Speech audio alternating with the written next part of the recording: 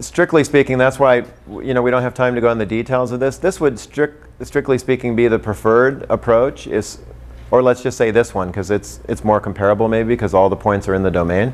But either one, because they both have this rotatability property, which this face-centered one doesn't have, and it's desirable for design to be rotatable. Okay. But I have to admit, for the example we did in the notes, or the example I gave you yesterday, we did a design like this. Okay. So if you wondered where you remember the thing I gave you yesterday, there's 27 different experiments, right? And if you looked at the values for the inputs for all those experiments, they were like -2 and 0 and +2. Okay? The way we generated that was we did let's see if I can remember the details. I know we did a face-centered design.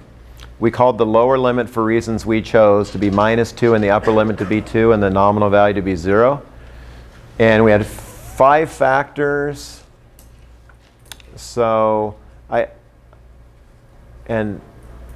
think we just did, so I'd have to go back and look. But we did some fractional factorial design for 5 factors, combined that with a face-centered design to get the star points, and came up with the 27 experiments that that I showed you. So, because obviously if you look at the design I gave you last time, we didn't do all possible combinations, that's for sure. So we used MATLAB, did a fractional factorial design, combined it with some star points for a face-centered design, and came up with the 27 experiments. That's how that came. And you'll get some experience doing this on the homework. OK. So hey, why stop there? So this is the 27 experiments that we did. So I got this by going into MATLAB and doing a central composite design, a face-centered central composite design for 5 factors.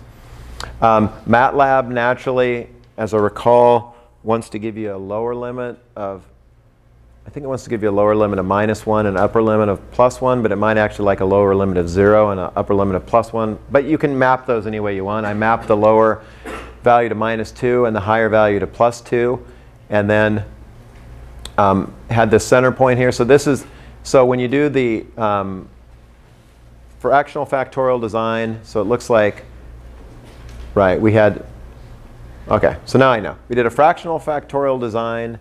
How many experiments is this? 1, 2, 3, 4, 5, 6, 7, 8, 9, 10, 11, 12, 13, 14, 15, 16, 17? So I probably counted wrong.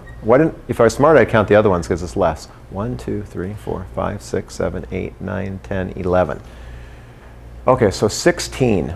So we had 16 designs from the factorial design. I'm trying to figure out what I did there. So I'm coming back here, and I'm trying to see, where do you get 16? Aha. To get 16, you do a 1/2 fractional factorial design for 2 levels. That's where we got the first 16 experiments. That's the first 16 right up to there. And then all these other things you see here are the star points. For a face-centered design, it maintains the same values, upper and lower, because it's face-centered. And then you see the final experiment is the center point. OK? OK. And so this is exactly what we did in the little example we did with regression modeling. And this is the same kind of thing, I should say, that you're going to do on the homework that you guys have. Okay? You're going to come up with some experimental designs. You're going to perform these designs on the simulator. We've built a simulator of the polymer reactor for you. It has all the equations. You don't need to know what they are of the reactor.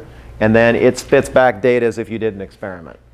So you can give it like all 27 of these experiments, and then it spits back 27 sets of molecular weights, production rates, temperatures, and all that.